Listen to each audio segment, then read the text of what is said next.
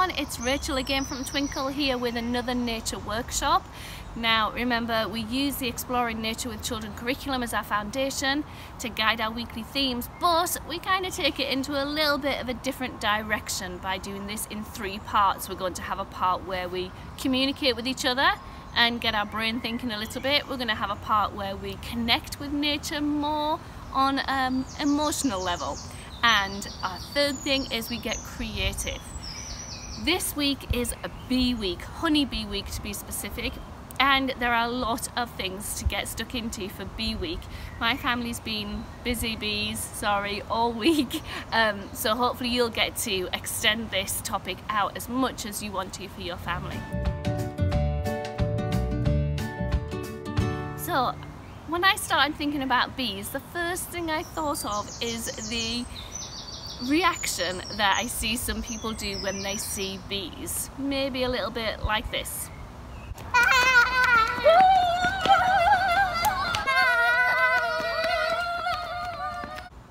Is that you? Do you do that?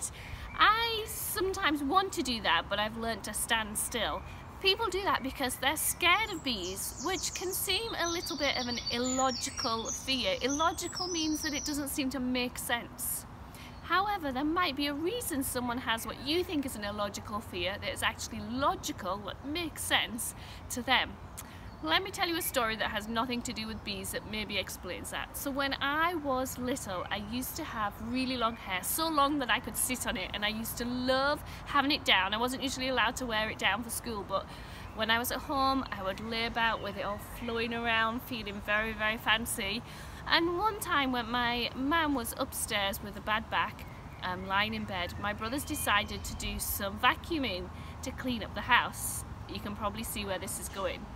They vacuumed along the floor where I was laying on the sofa with my hair draped down, and yep, they vacuumed up my hair. And worse than that, instead of turning it off, they carried me up the stairs with the vacuum cleaner still plugged in, so it was going and eating up my hair more and more, and you could smell the burning hair. It was horrendous. I had to have about this much cut off my hair, and from that time on I had a fear of vacuum cleaners. Even as an adult, I was okay using it, but if one came near to me, I would be very, very scared.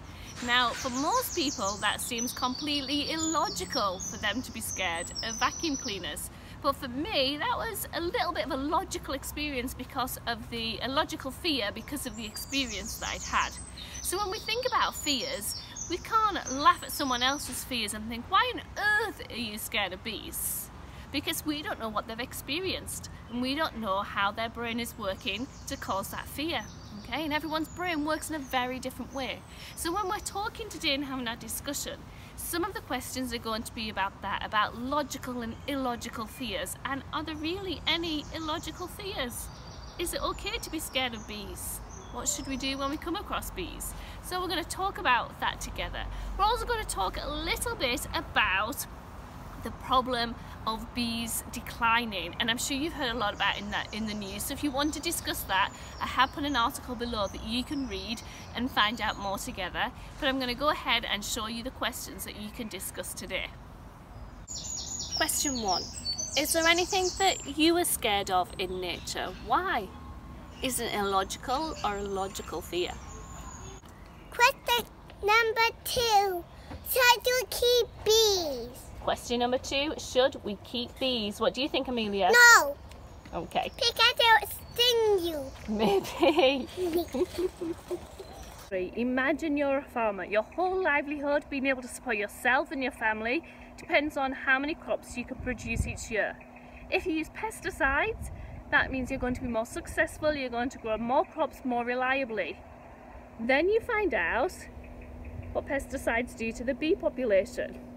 What are you going to do? Should you continue? Who do you put first, the bees or your family's immediate needs? Have a think and let me know what you discussed. Right, here are the 3 questions. So in a moment, pause the video, pick a question and decide which one you're going to discuss as a family. If you want, you can just do it quickly over a snack and just dive straight into your opinions, or you can take some time to go away from each other, prepare what you're going to say, and then come back with your point of view. Whichever way you do though, don't forget that causal connective because, so that you can give some reasons as to why you think what you think. I hope you had some great discussion with your family and not too many arguments. It is quite easy to get heated over these issues, so I wouldn't be surprised if some of them did end up being a little bit heated. Now, we're about to do our connecting, which means we're going to connect with nature, thinking about our emotions, our feelings. You do not have to do one massive hike in the mountains for your nature walk. We live in the middle of a city, it's very busy, that's why sometimes you might hear the ice cream van I can hear now, or ambulance going past. So we like to do our nature exploration all through the week whenever we're outside. It could be walking to the bus, it could be when you're out in the woods, anytime you want. If you can't get out, then you could easily do this activity while watching a nature documentary or even reading a non-fiction book about bees. You should still be able to do some of these activities, or maybe even all of them, because we're going to have another 3, 2, 1 challenge. Don't worry if you weren't here last week and you don't know what that is, I'm going to explain. All I want you to do is notice 3 things that make you feel calm when you're out in nature or when you're exploring nature inside.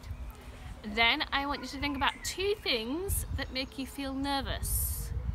Disclaimer, this is not a chance, I know what some of you are thinking, this is not a chance for you to make your grown-ups nervous by deciding to do something dangerous or that they don't want you to do. So no gymnastics up in the trees, please. So 2 things that make you feel nervous. And the last thing, last week we had something that made you laugh and made you smile. This week I want you to do something that makes somebody else smile. So 3 things that make you feel calm, 2 things that make you feel nervous, and 1 thing to make somebody else smile. I'm going to show you what my family did on our explorations, and then it's your chance to pause the video and go off and do it. 3, 2, 1, let's go!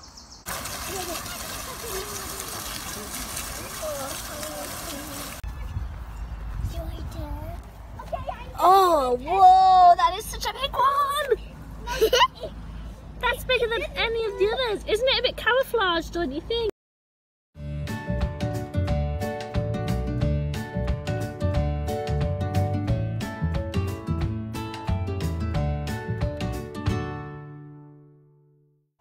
Welcome back. We've had some time communicating, we've connected, now it's time to create. One thing I promised that I wouldn't do when it came to these workshops is that I wouldn't create a step-by-step list of instructions for crafts for you to follow, because that's not what creating is about.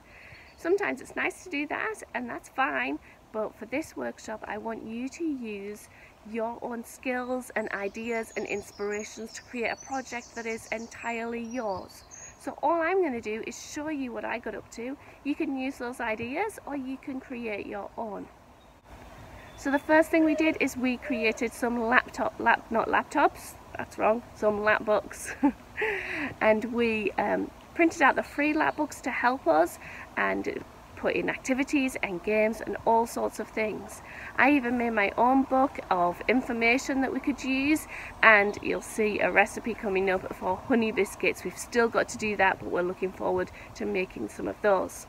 My favourite project was making this mobile.